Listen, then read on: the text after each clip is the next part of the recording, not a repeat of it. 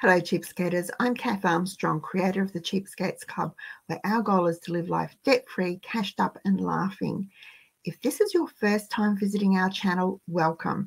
And if it's not, welcome back. We are so happy you have joined us. A couple of weeks ago, our federal government brought down a mini budget, and that had me thinking that it is time for a household budget review. Perhaps to revamp your spending plan, or to even create one if you don't yet have one. It may seem like a drudge chore, but I can guarantee you that you will get excited when you see your spending for the year all laid out in front of you. You'll feel satisfied knowing where your money will be going. You'll be able to see at a glance how much you spend on electricity or petrol or school excursions or eating out or hairdressing.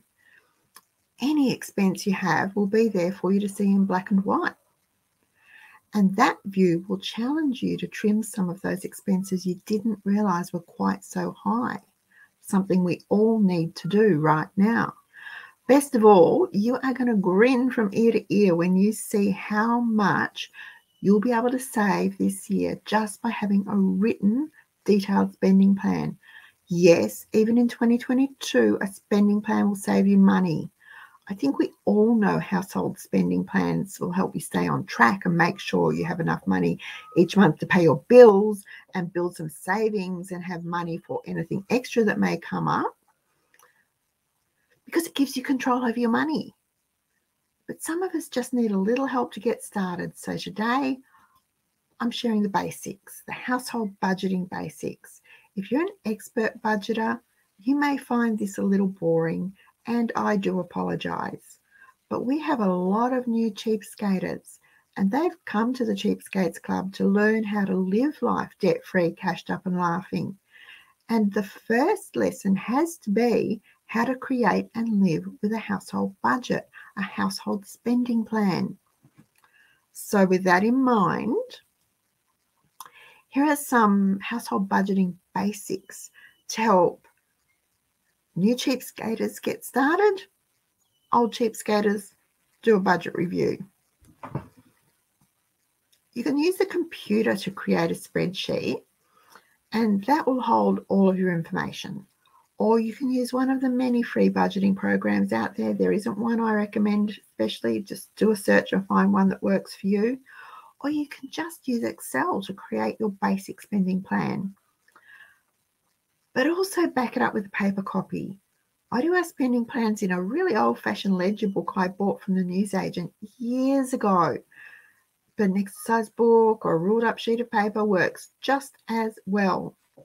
Just be sure to have a physical backup if you do a computer-based spending plan, because computers crash. Software companies go out of business. The cloud can be hacked, like we're finding out. You can lose your virtual accounts. So keep a physical backup. I know the thought of actually putting pen to paper terrifies some people, but the thought of losing it all through a hard drive crash or some other computer disaster and not having a physical backup is more terrifying to me. Now, I will put a link below to our budget and spending plan templates, and Cheapskates Club members can log in and download them. They are there for you to use, so make sure you do. The first thing on your spreadsheet would be your income. It's a bit of a no-brainer, isn't it? Now, you'll want to include everything you may have, such as your pay, secondary income, child support, Centrelink payments, bonuses that you get, other forms of income that may only come sporadically or once a year, like tax refunds or birthday money, Christmas money. Monthly expenses are the next thing to add to your spreadsheet. And these would include your mortgage or your rent, credit card repayments, utility repayments, loan repayments, anything else that comes up every month. Yearly expenses might be a bit of a challenge to include, but it's a good idea to do it. It helps you avoid the stress of coming up with the money when they come due each year. So this will mean you'll need to create a spreadsheet for each month of the entire year so you can include these types of expenses. But it's easy to do. It's just one page per month.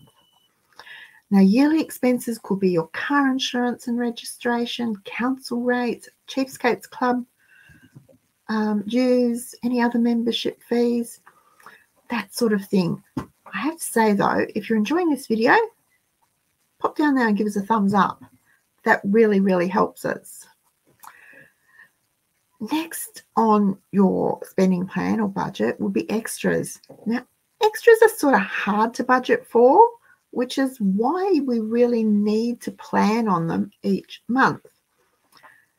Extras are things like maintenance for your vehicle or yearly checkups with your doctor. But there are times when exceptional expense pops up. So planning ahead helps. It might be extra doctor visits or extra maintenance on your car. Last thing's holidays. Planning a holiday is hard to do, but when you do your budget right, you'll be able to include this in your month-to-month budget. Planning and budgeting for a holiday means you can take one and you don't have to worry about the cost. You don't have to worry about finding the money. You just need to plan it, book it, and go, because it is paid for. You've planned for it and included it in your budget. Now, these are just very broad, basic suggestions for a new budgeter. And once you get your new budget down so it's a habit, you can create a much more detailed spending plan if you want to. Detailed spending plans really good because you know exactly where your money is going and how much you can put to a payment push or to eliminate debt or your emergency fund, or how much you can put in regular savings. It's a good idea once you've been budgeting for a while to go into more detail. Now, creating a household spending plan helps you spend your money wisely, and you won't forget a thing and get caught out with unbudgeted expenses. It's nearly impossible to remember everything you need to pay each month, so creating a plan with all of your expenses and all the extra things you want is going to help you maintain your budget so you can make everything happen easily. You'll have the ability to see the big picture, which will help you to see what you can do to increase your income and lower your expenses so you have more money in your bank account at the end of the month. Yes, good idea.